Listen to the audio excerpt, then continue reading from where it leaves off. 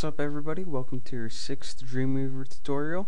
Today we'll be looking a little more on links. Last time we learned the basics, but now I'm going to be teaching you how to change, remove, and style links, and some other things as well. So the first thing I didn't teach you guys is how to open a link in a new window. Say you have a link to a website such as YouTube, as we have right here, but when the viewer clicks the link, you don't want them to go to a whole new window. You want them to stay on your page and open up a separate window. This allows the viewer to stay on your website while viewing a new web page that you have a link to. So to do this, we already have this link hyperlinked to YouTube. Highlight the link and click target down here and select blank. Now, whenever the viewer clicks the link, it'll open up a new window and not navigate away from your page. So as you see, I opened up the browser and let's go ahead and click the link. And as you can see, instead of changing this page right here, it allows the viewer to stay on that page, open up YouTube in a whole separate window, never leaving your website.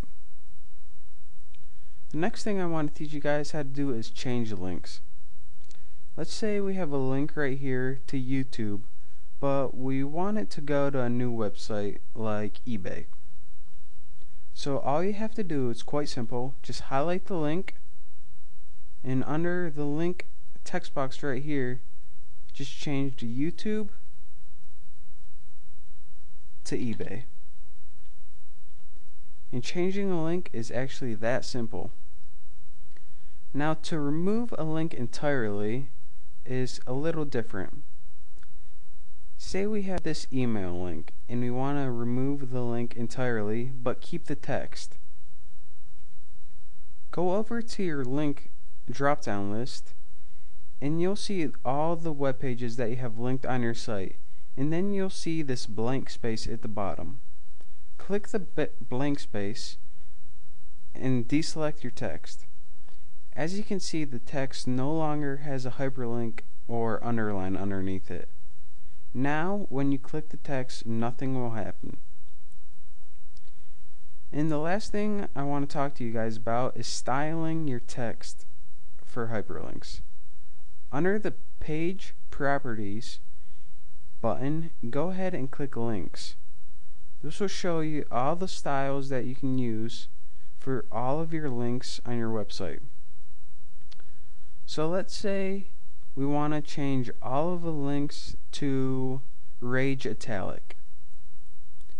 And we want to make it so none of the links are ever underlined. You can also change the size, bold, or change the colors of different states of links.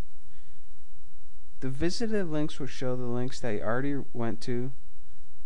The rollover links will show it when you place your cursor over it, and the active links will show whenever you're currently clicking down on the link. And you can change the colors of all of those, but I'll leave them like it just like now. And click OK. As you can see, our links are now Rage Italic and they do not have an underline underneath them. This is how you can format links for an entire website in one simple click. Again, just go to the Page Properties and click the link tabs to format the links for your entire website. And that's all the time we have for right now, but next time we'll be diving into images for your website and some more advanced topics as well. And if you're not already there, you can go to my website www.thenewboston.com and I'll cover everything I went over today. Thank you.